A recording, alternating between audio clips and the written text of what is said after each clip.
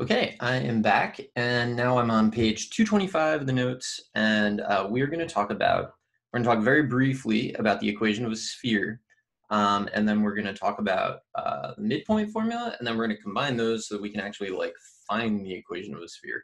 So first thing we need to know is that the definition of a sphere is basically a 3D version of the definition of a circle, right? Circle, set of all points in a plane that are equidistant from one point.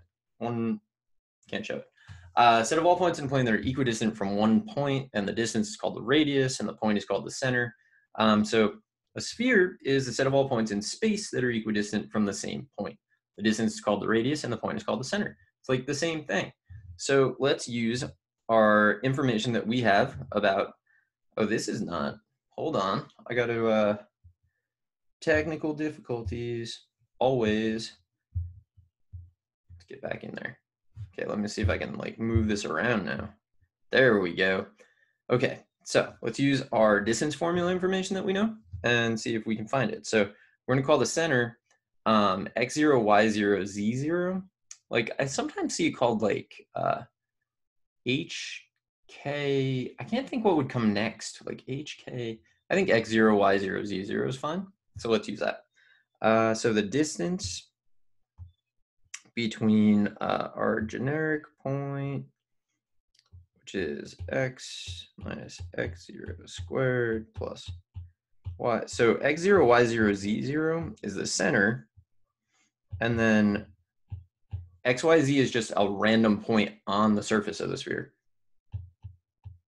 And so this distance should be equal to r, the radius of the sphere, which means that the equation of a sphere is x minus x0 squared. So you might have guessed that this would be the equation. And I just want to share with you that I personally have always found it a little weird that the equation of a sphere, it's in 3 dimensions, in 2 dimensions, you square, square, square. I feel like in 3 dimensions, it should be cube, cube, cube. It's not, so whatever. But in my heart, I feel like it should have been cubes. But you can see if we do the work, we just don't get it. All right. So the next part of the notes here is really hard to deal with. So what I'm going to do is I'm going to jump over to GeoGebra. I'm going to do something really similar. Then I'm going to come back here and mangle this thing. And we'll see how that goes. It's not going to go great. But so I'm going to switch over to GeoGebra. So I need to change what I am sharing with you. Here we go.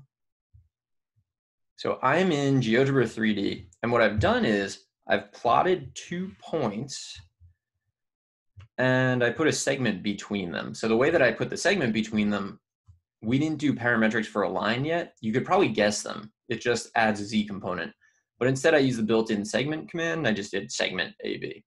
So the point A is 4, 1, 3, and the point B is 1, 4, 5. So what I want to illustrate for you is that the midpoint is still basically the midpoint formula. So what I'm going to do is I'm going to plot a point that's at the midpoint of the x coordinate. So it's going to be a point on the x-axis that's at the midpoint of just the x coordinates.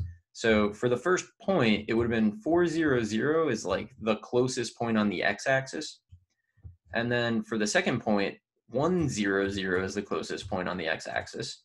So the midpoint of those is going to be 5 over 2, comma. I don't know why it lets me put a comma in the denominator. It seems like it should immediately be no, you can't do that.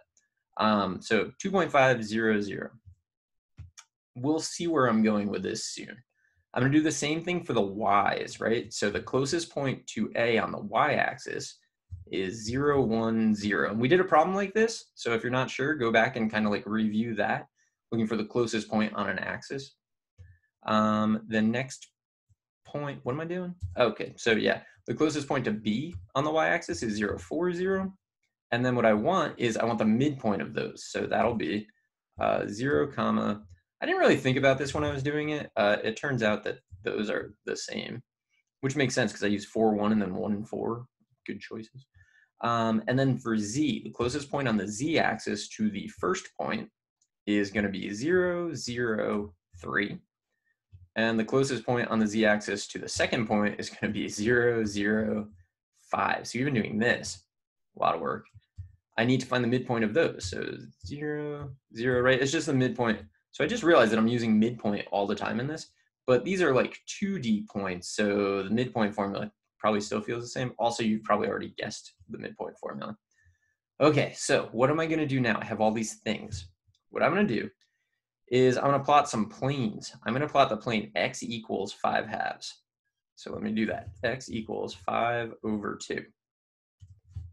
And I'm going to plot the plane y equals 5 halves because at this point here, that's kind of the midpoint of the closest points on the y-axis.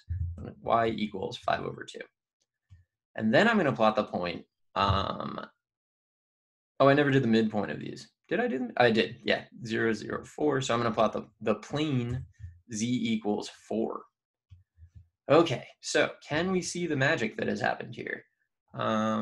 I want to change some colors, I think. So I'm going to go settings, and then color, make that one that color, and click there, make that one this color, and then I guess I can leave one of them, and then my picture is in the way, so I'm going to close this, and then, okay, so the intersection of all of these 3 planes, or all 3 of these planes, is a point, and that point, maybe not so surprisingly, is actually the midpoint of our 2 things. So the point 5 halves, comma 5 halves, comma 4 is the midpoint.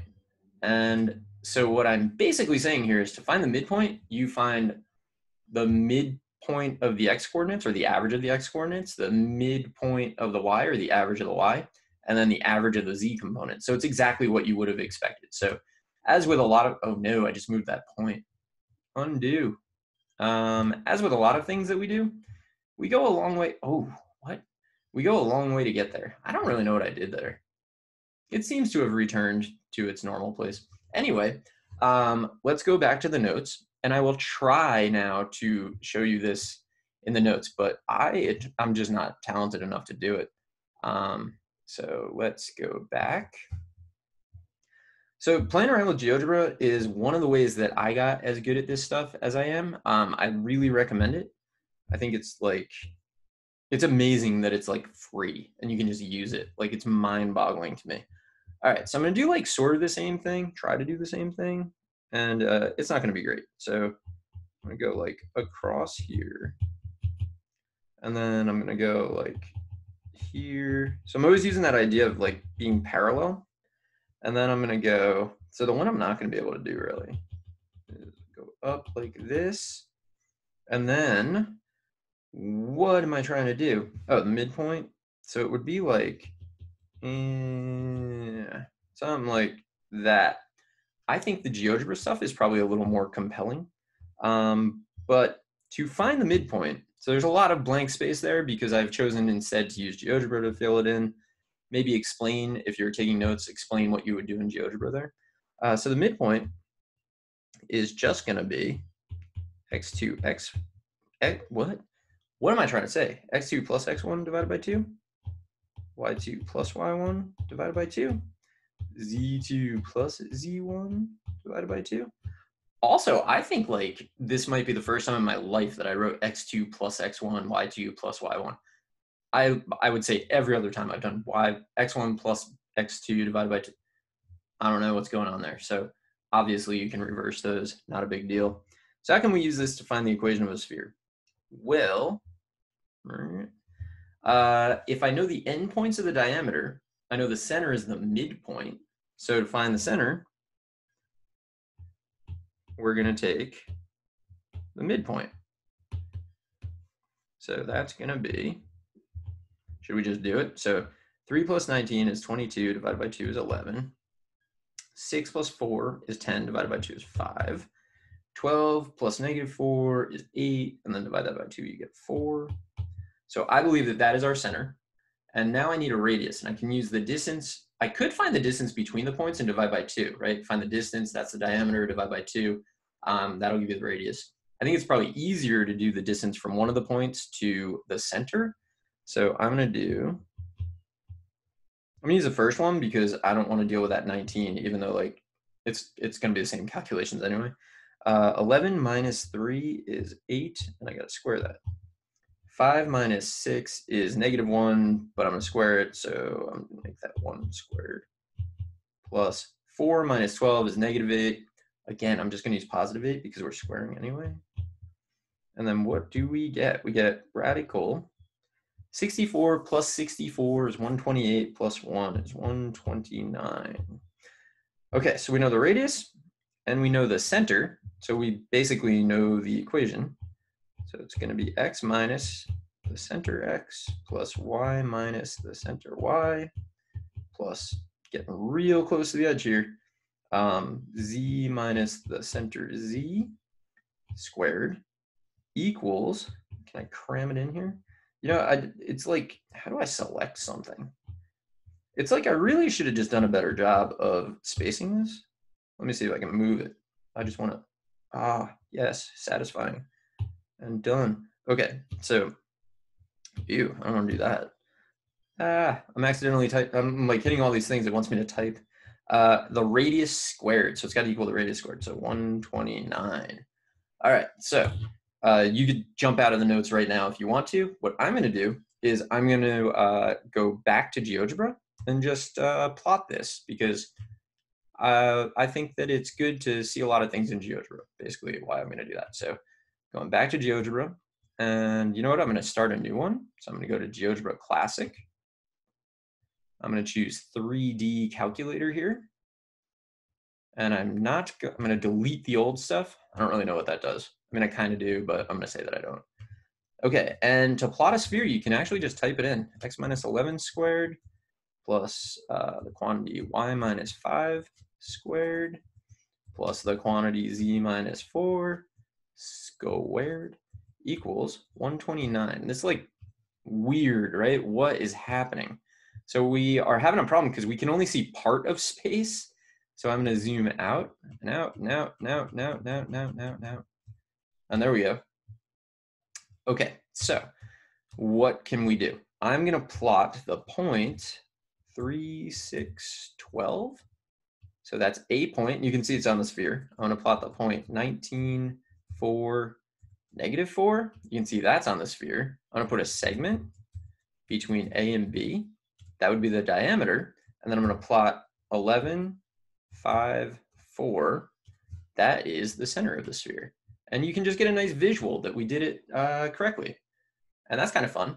All right, so I am going to end this video here, and I will be back to do more with you soon. I hope you're finding this helpful. Whoops, that didn't stop this at all. Wasted my smile. Here we go. I hope you find this helpful.